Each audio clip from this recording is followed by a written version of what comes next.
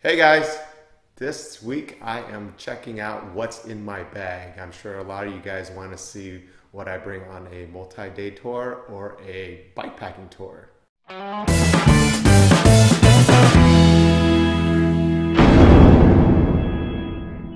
Okay, you had a chance to check out what's in my bag last week for a multi-day bike tour. So this week we're going to try out and see what I bring on a 1 to 2 day type of tour, more of like a bike packing setup. So let's check it out. Another way to carry your stuff when you're on tour is using a rackless system. And what I mean by that is you don't need to have racks for the rear or the front of your bikes. What you do is you buy bags or things that holds your bag that attaches to the frame or the seat posts or any part of the bike that's pretty stable. And so a lot of people use that. It's really popular right now. It's called bikepacking, kind of like backpacking, but the bike's carrying your stuff. And I'm just gonna go through what I would carry on my bike pack setup. So the first thing we're gonna do is check out what's in the saddlebag. So saddlebag's this guy right here.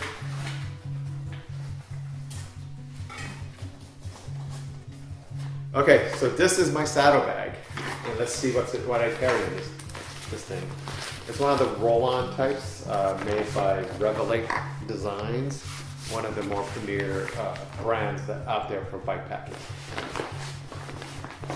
And it's actually a material that's waterproof, so I mean it's really good news if you're riding in the rain. This is my camping pants, so it's convertible pants type of thing. I bring this everywhere I go for long pants and short pants conversion. Socks, wool socks, my buff. Don't go anywhere without my buff. And then I got a pair of chonies, and this is my puffy jacket. Extra pair of shirt, my pillow, my trusty mug for coffee in the morning. And last but not least, I believe I have my camping set, cooking set. It's all in here. This is with my alcohol stove. And yep, that's it. That's my saddle.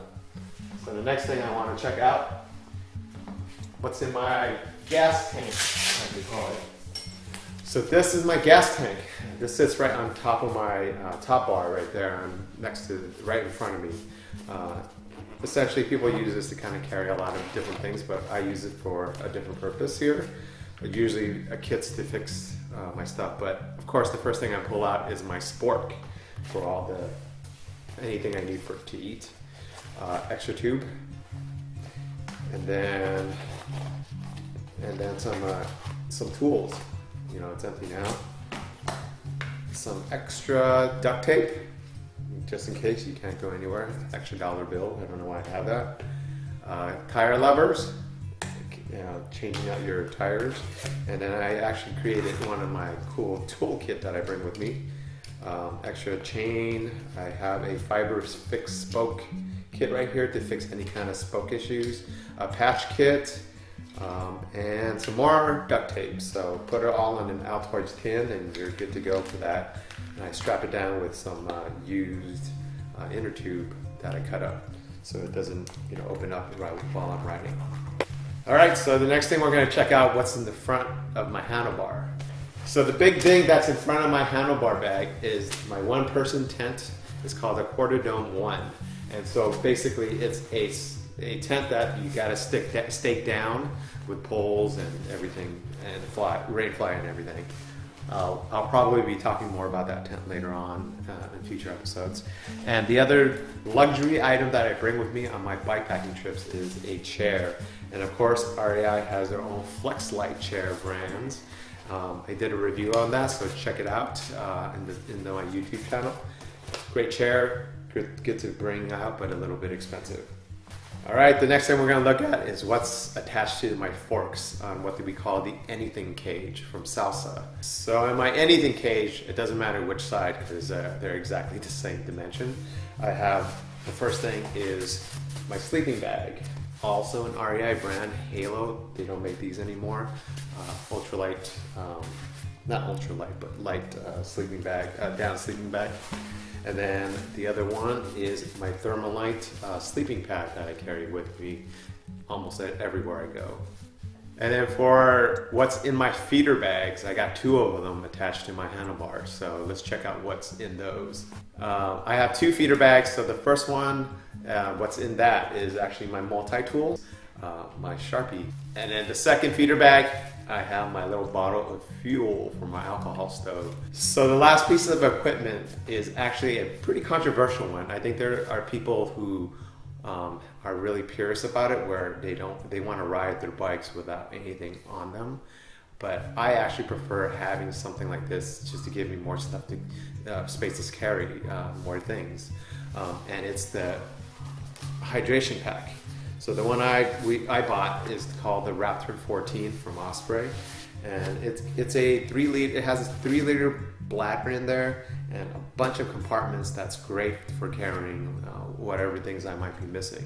So let's check out what's in here so that you have an idea what I would carry on a short 1 to 2 day trip. So the first thing you notice is there's light. Obviously in the backpacking setup, there's nowhere to put lights. So it's really convenient having a backpack with a light on at nighttime, say, or when you're riding at dusk or dawn.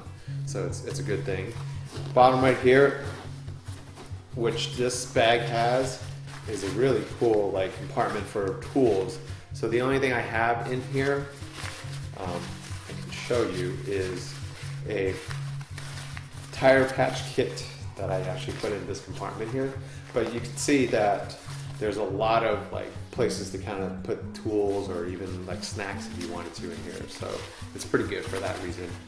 And then I also carry with me what I call my travel wallet. This is a neoprene bag that I got free from somewhere, along with the keys for my locks and of course a bottle opener. Can't leave home without that. And then extra snacks on the go. That's my Clif Bars. I also have nothing in here, and my toiletries actually goes into this part here. And extra more plastic bags. I apparently love plastic bags. So toiletries, toothpaste, my Dr. Bronner's toothbrush, and floss, as well as clean wipes. That's actually a good thing to have. And this last zipper on the top right here, I have my bike pump and first aid kit, as well as my headlamp that I use when I'm in camp. So that's pretty much it. Oh, one more compartment. Side compartment here, I have my battery pack where I use to charge my phones and Garmin's and whatnot. So it's all in here, and that covers everything that you can carry with this bag. All right, that's my bike packing setup. You got to see everything that I bring with me on a 1 to 3 day type of trip. So let's see how it looks like all laid out.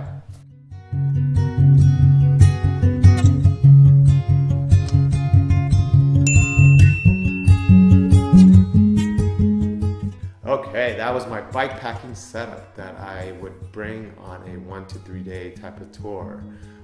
It's a very minimal setup. I bring essentially what I need, and you can see it only weighs about 25 pounds more. So, the weight is light, you're nimble, you're gonna be able to move around different places, go on different terrains. That's really the really big benefits of a bike packing setup. Thanks for watching, guys. Check out my last video here, or subscribe to my channel for more bike touring topics. So until next time, make sure you get out there and discover your ride. In my bags, my panniers. So the way I pack things are, I treat each pannier as like a different room of my house. So we could just go through and start going through each pannier, each room, and I'll show you what I bring in there. So let's start with the first room, which is my office.